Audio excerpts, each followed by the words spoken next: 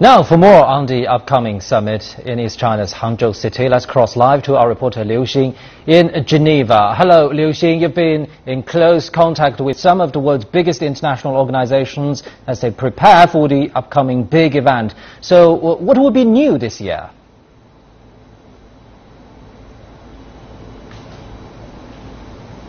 Indeed, something very interesting and very new this year is the heavy involvement of international organizations under the United Nations. This has never been the case in the past 11 or 12-year history of the G20. And the reason why I'm talking here is because some of the most important international organizations that will be closely involved in the G20 summit are based here in Geneva. We're talking about the World Trade Organization, for instance. We're talking about the UNCTAD, which is the UN agency to monitor global direct foreign investment flows. We're also talking about the International Labour Organization, which is dealing with all kinds of issues related to employment and the labour market. This indeed is one of the characteristics of this year's summit. That is a very transparent coordination and policy discussion process where relevant professional international organizations are invited so that the decision making can be more coordinated and on a more sound basis. We know the WTO has launched a World Trade Outlook Indicator, which is a new index to provide real-time world trade flow statistics to G20 member countries so that they can better coordinate and base their policy upon. Another very important characteristics of this year's summit, as you have mentioned, is the openness and the inclusiveness of this year's summit. We have heard countries that have traditionally not been included in the G20 bloc have been invited. For instance, Egypt representing Middle Eastern countries, Senegal representing African countries, G77, which group a lot of countries in the developing world. Indeed, this is all aimed at expanding the representation of this year's G20 policy making so that the greater majority of world economy and people around the world will benefit from this year's summit. Pandeng. Well, Liu Xin, let's talk a little bit more about trade.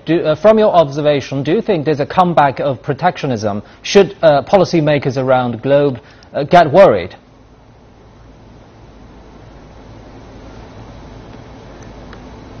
Of course, it's a very worrying trend. As we have learned from statistics, it is the very first time in history where we're seeing a prolonged period of sluggish trade growth. In fact, the trade growth in the past 6-7 years have been lower than the average world economic growth. This has been never seen in the history of economic development that we have documented evidence. Therefore, it is indeed a prolonged sluggish trade growth, and that is the background of the rise of trade protectionist measures. According to a WTO report on G20 trade restrictive measures that were released earlier last month, from the period of mid-October last year to mid-May this year, G20 economies applied an average of 20 trade restrictive measures on a monthly basis, and that is compared with a rolling back of trade restrictive measures by the number of 14, which means while they are rolling back some trade restrictive measures, they are putting out more trade restriction measures. So overall, when you divide 12 by 14, the overall trend is in the wrong direction towards trade protectionism. That is why WTO Director General Roberto Azevedo, in his comments to the report, he said, "We have long been concerned about the growing stockpile of trade restrictive measures, and our report suggests that this worrying trend is continuing."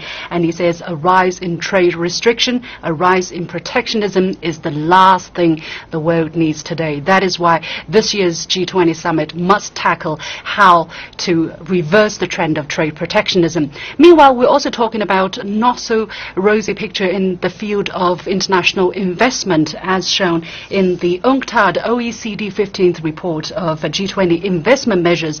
Although among the documented policies there is not a clear rise of investment protectionism, however, there are other factors which are not so traceable that point to a protectionist trend. For instance, the latest news coming out of Australia is that the Australian government cited national security concern and barred